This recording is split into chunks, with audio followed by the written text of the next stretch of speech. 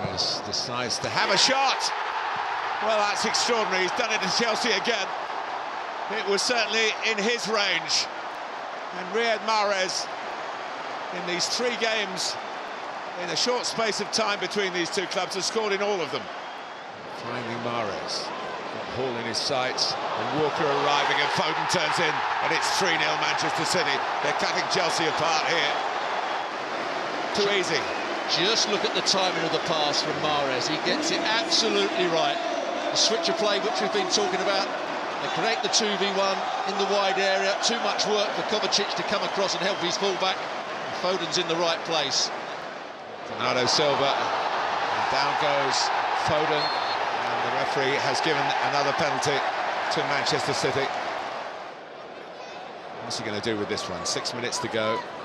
Mahrez finds the back of the net, and it's Chelsea, doesn't miss against them. So a second successful penalty, this one against Koulibaly, the first against Havertz for handball. Alvarez, the first successful spot kick, that was more convincing from Riyad Mahrez. He just hit that one with pace. Riyad Mahrez high into the roof of the net. Chelsea go out to Manchester City again in a domestic cup competition. It was 2-0 in the Carabao in November. It's 4-0 here. In the 3 games, counting the Premier League game just 3 days ago, Riyad Mahrez has scored in all of them. He's got 2 today. Alvarez on the score sheet, on the penalty spot. Foden got a goal and won the penalty, the only goal of the second half.